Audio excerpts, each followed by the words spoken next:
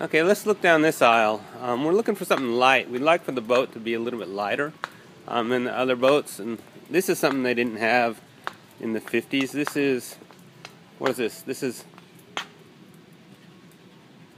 There's styrofoam, I believe, above, and there's a polystyrene foam right here.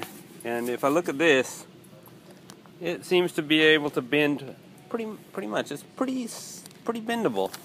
One of the problems, let's see, with it is when I put a dent in it with my finger, the dent seems to stick.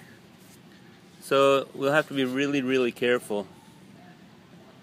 It's not as stiff as we would like, but we might be able to use this. It's $10 a sheet, which is a pretty good price, and it's insulating. So maybe this blue foam is something that we can find a place.